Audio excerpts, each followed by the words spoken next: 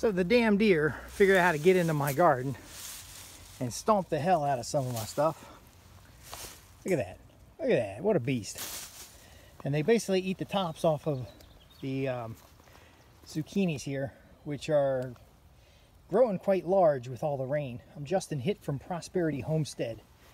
Deer are my nemesis. And even though I have a 3D fence up, there's either something touching the fence or I have to retrain them on the fence.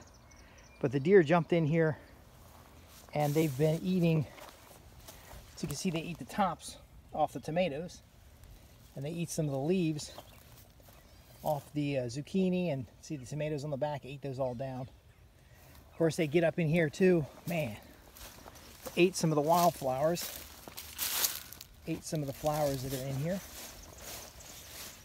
Yep, ate some bulbs. Oops, sorry. Walked right up on a bee. So there's a couple things that we're doing. See that tomato right there? So I'm going to put down some pork blood. I'm also going to trim up some of the plants in here and mulch some more. See, they ate down to there. And then I'm going to take that cattle panel and put it down across the bottom to grow some bitter melon on. One of the advantages of a tiered garden is that the plants at the bottom can get sunlight and the sun can get over it to the plants in the back. But ultimately, again, the deer get in here and they stomp on the asparagus. You can see they ate out all the young asparagus and stomped on the rest. They get in here and tear up my flowers and tear up my gear. So you've got to grow enough for you and enough for the squirrels and the rabbits and the deer as well.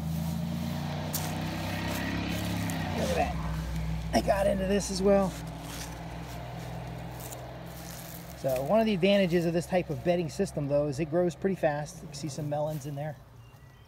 I have the same plants someplace else on another piece of property, and they're not quite this big yet. These plants are planted after the ones that are at the other site.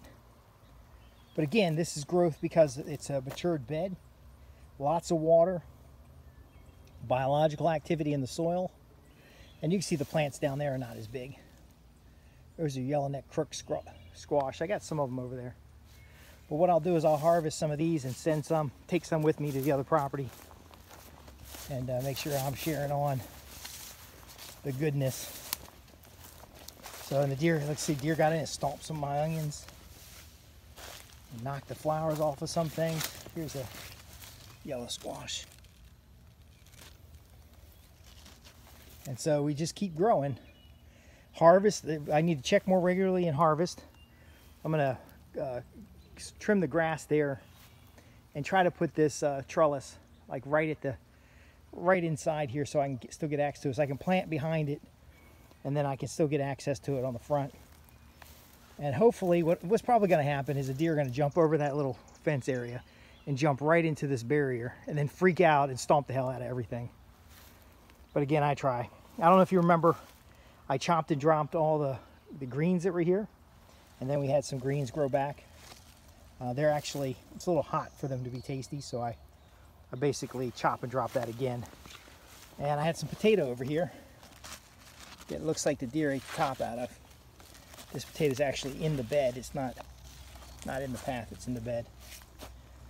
But you gotta love them. Oh, and here's the onions that I got revived to replant, and you can see the deer turds here.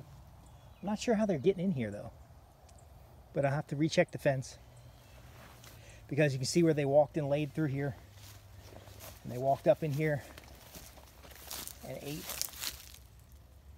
And I don't know if they're in the wooded areas. Sometimes I'll find a baby deer in there somewhere. I'm Justin Hitt from Prosperity Homestead. Plant twice as much as you need. Plant in multiple locations.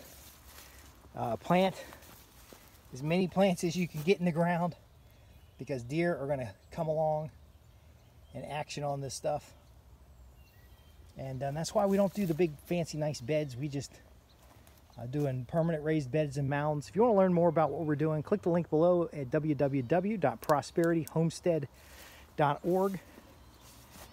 And I better go get myself a big bucket to harvest some of the stuff before I put up the fence. A big zucchini like that would make good stuff for some sausage.